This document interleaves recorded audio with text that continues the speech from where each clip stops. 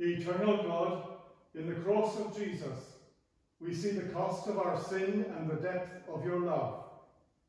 In humble hope and fear, may we place at his feet all that we have and all that we are, through Jesus Christ our Lord. Amen.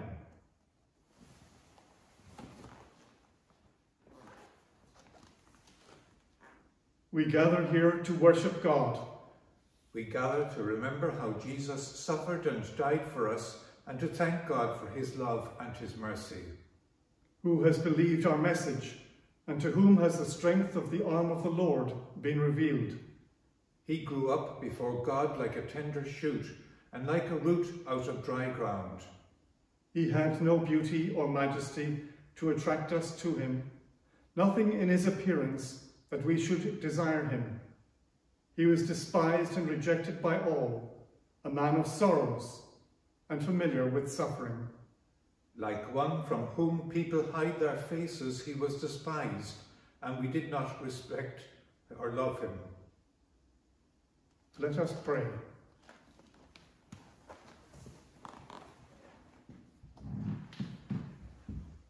Merciful God, as we remember how your Son Jesus bore our sins in his body on the cross, how 7 times he spoke 7 words of love, we ask you to bless our hearing. Father, as we recall how all 3 hours his silence cried for mercy on the souls of all, we ask you to help us to understand the mystery of your love and make us into a people who are ever more worthy of it. A reading from the Gospel of Luke, chapter 23, verses 33 and 34. When they came to the place called the Skull, they nailed Jesus to the cross there, and the 2 criminals, one on his right and one on his left. Jesus said, "Forgive them, Father, for they do not know what they are doing." They do not know what they are doing. They do not know. They who killed Jesus. Who is they? It is so easy to name others, to blame others. The Romans, the crowd, Pilate, Herod, Caiaphas, they all played their part and conspired against Jesus, or simply followed orders to maintain the peace, to keep Jesus' kingdom from infringing on theirs. And yet, where are we when Jesus' kingdom infringes on ours, on our peace and our order, on our prosperity and our security? Where are we when the victims of our peace cry for justice, when those disenfranchised by our order call for compassion, when the hungry and the lonely beg us to share our prosperity, our security, our power?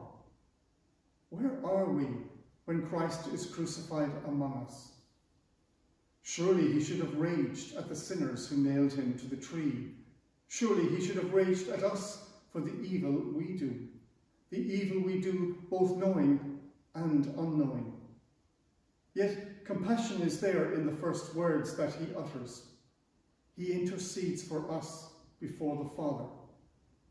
Compassion that called him into being in his mother's womb. Compassion that compelled him to the cross. Compassion that brings incredible, unbelievable grace. Compassion that echoes through the centuries to all who participate in the killing of Christ. Compassion that cries out from the cross, "Father, forgive them. They do not know what they are doing."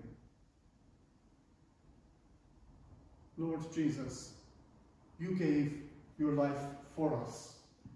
You suffered and died that we might be made whole.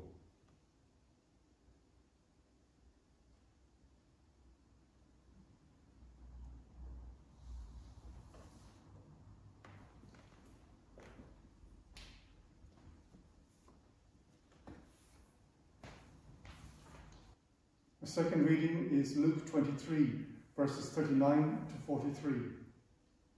One of the criminals hanging there threw insults at him. "Aren't you the Messiah? Save yourself and us." The other one, however, rebuked him, saying, "Don't you fear God? Here we are, all under the same sentence.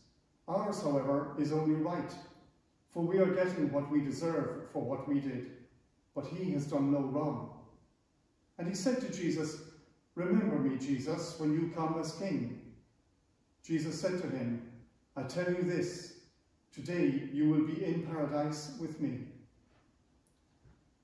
How much are we like the first thief, full of anger because we are not rescued from our sin, full of hate because we suffer because of the sins of others.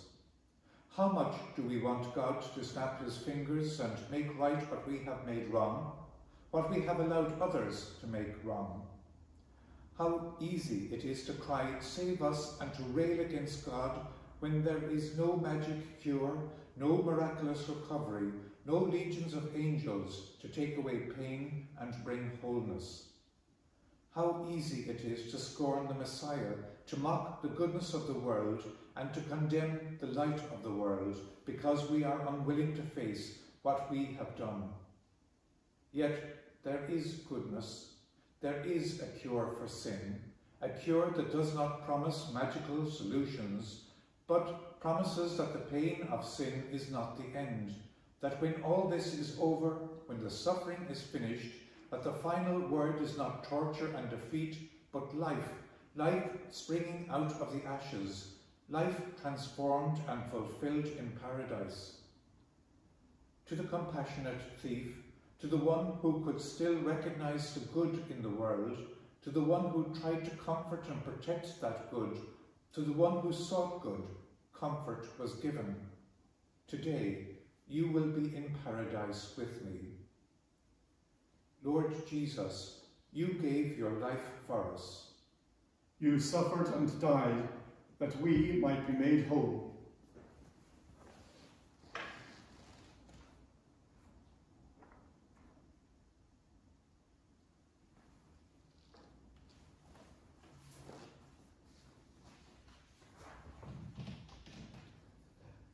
A reading from John chapter 19, verses 25 to 27.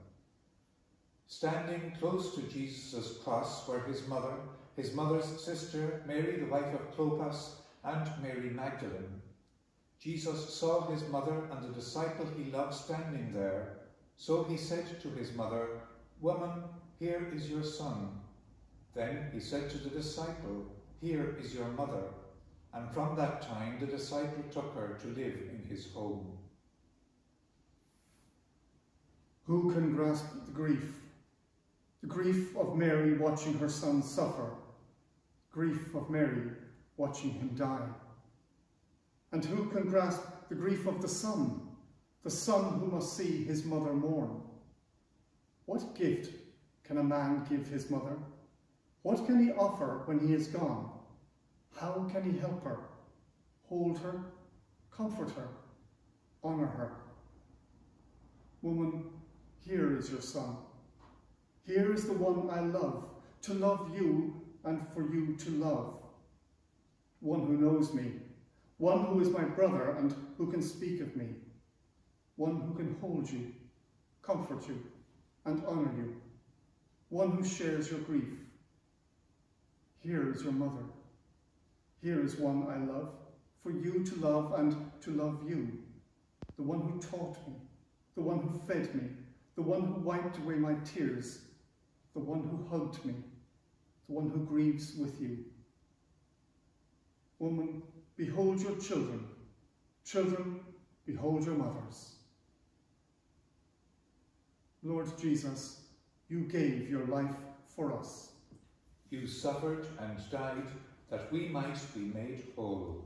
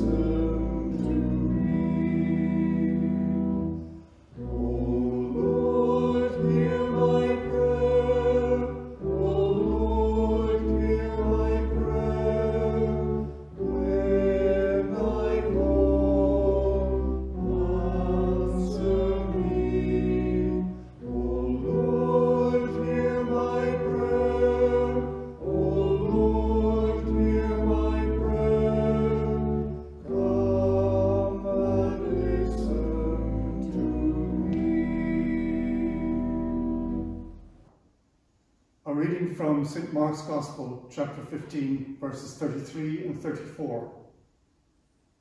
And when the 6th hour had come, there was darkness over the whole land until the 9th hour. And at the 9th hour Jesus cried with a loud voice, Eloi, Eloi, lama sabachthani, which means, my God, why hast thou forsaken me?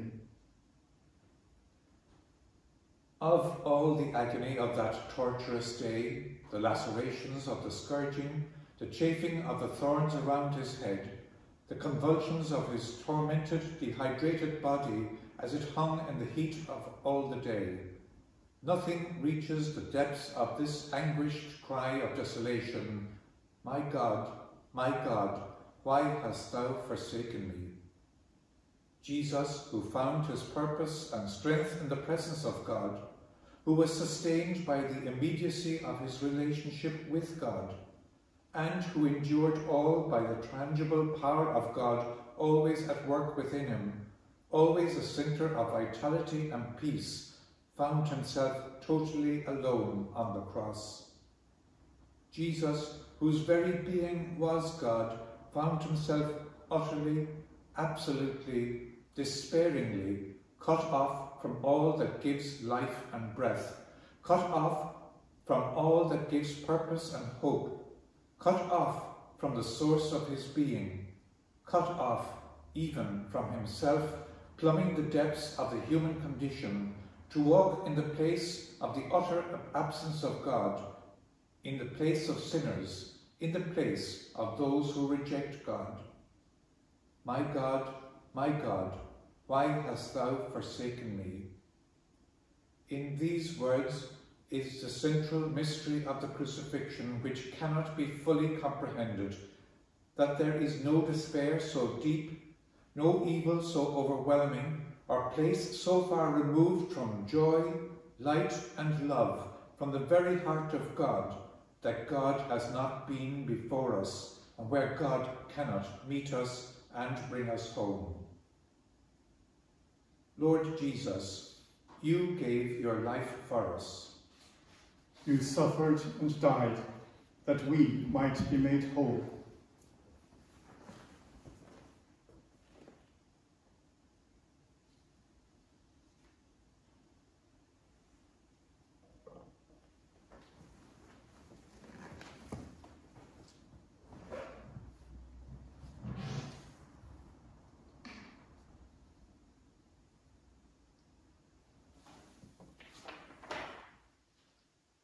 A reading from John's Gospel, chapter 19, verse 28.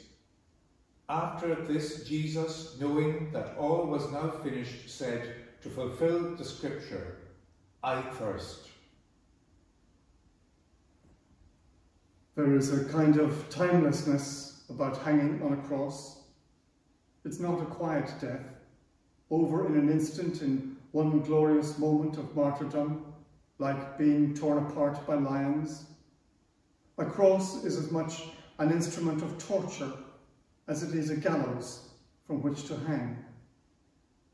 And as the day wears on, seconds stretch into minutes, which stretch into hours, until there comes a point when time can no longer be measured, except on the gradual weakening of the body, and its ever more insistent demands for that substance which is so vital to life, so foundational to all living things, so basic to existence as we know it.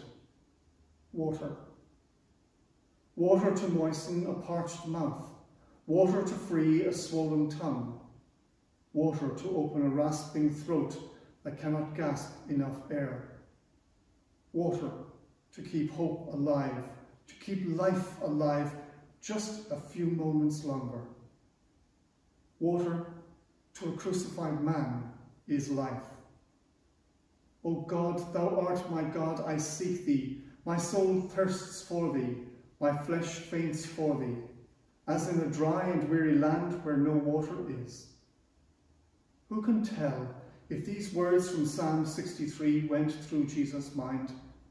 But a thirst for water is a thirst for life, and a thirst for life is athirst for God, who promises streams in the desert, mighty rivers in the dry land, and living water to wash away every tear.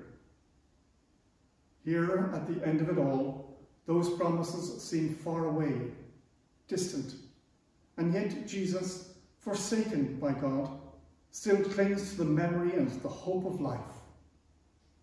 I thirst. Lord Jesus, you gave your life for us. You suffered and died that we might be made whole.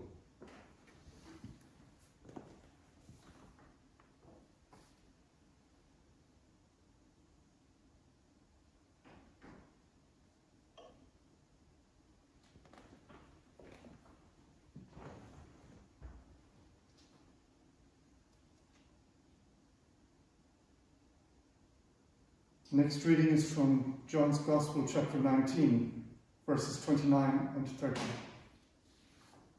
A bowl was there, full of cheap wine mixed with vinegar, so a sponge was soaked in it, put on a stick of hyssop and lifted up to his lips. When Jesus had received the wine, he said, "It is finished." What a sigh of relief! What a cry of deliverance that finally, after seemingly endless pain and gasping torment, it is over at last. The suffering is ended, the ordeal is finished, and nothing remains but the blessed peace of the absence of all sensation.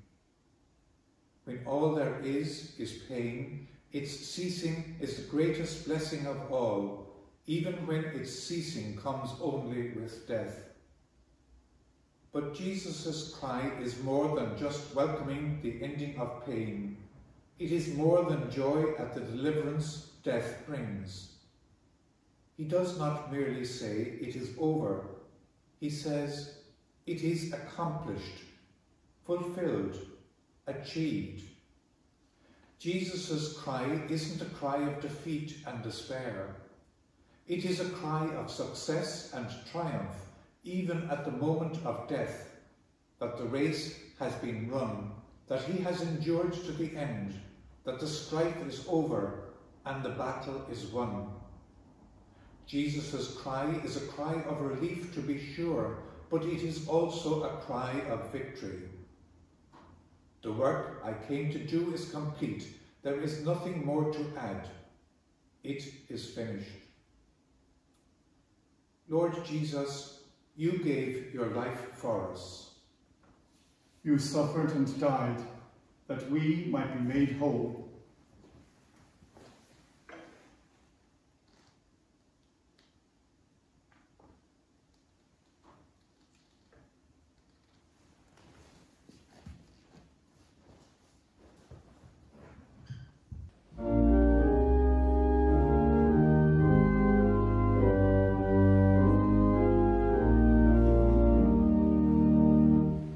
There is a green hill far away.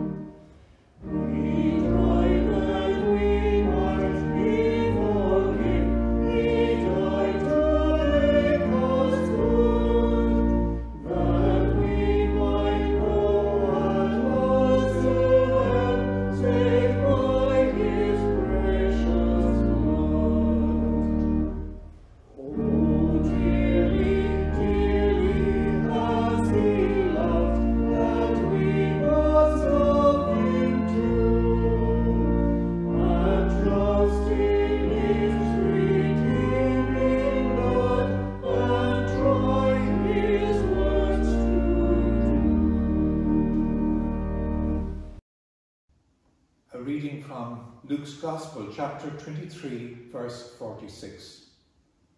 Then Jesus, crying with a loud voice, said, Father, into thy hands I commit my spirit. And having said this, he breathed his last. It is the end, the very end. The end of the ordeal, the end of the suffering. And Jesus, alone on the cross, tortured, exhausted, abandoned by his friends, forsaken by God, gasps for a last breath and gathers the strength for one final cry.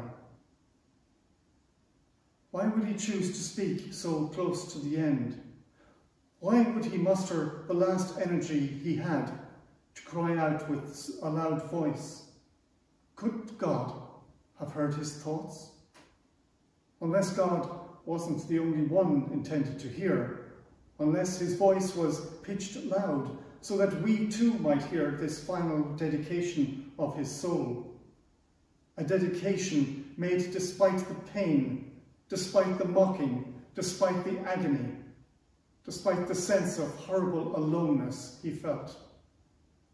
A dedication made to God before the resurrection, before the victory of the kingdom, before any assurance other than that which faith could bring. Jesus entrusts his spirit, his life, and all that has given it meaning to God in faith. Even at the point of his own abandonment, when the good seems so very far away, he proclaims his faith in God, and the darkness cannot overcome it. Father, into your hands I commit my spirit. Lord Jesus, you gave your life for us. You suffered and died that we might be made whole.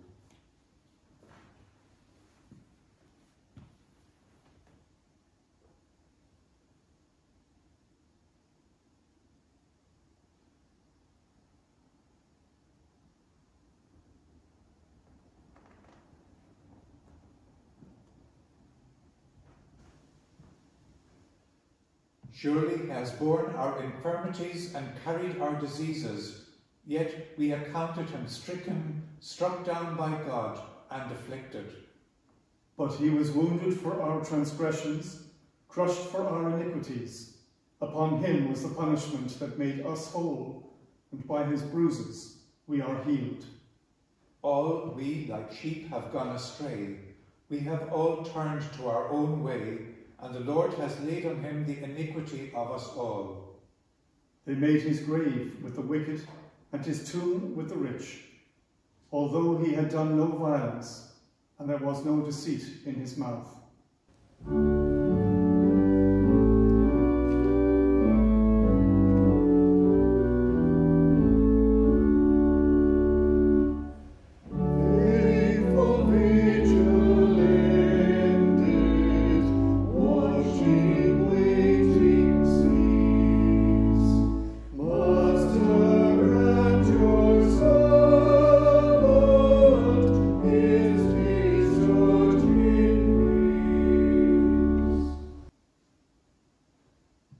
Lord God, you have given us everything. You have not held anything back. Help us in like manner to give of ourselves. Sanctify us, Christ's name. Bless us and all that we think, feel, say and do, that we, like Jesus, may be a blessing unto others. We ask this and all things that we ask of you through him, saying the prayer that he taught us. Our Father, who art in heaven, hallowed be thy name. Thy kingdom come, thy will be done on earth as it is in heaven. Give us this day our daily bread, and forgive us our trespasses, as we forgive those who trespass against us. And lead us not into temptation, but deliver us from evil. For thine is the kingdom, the power and the glory, forever and ever. Amen.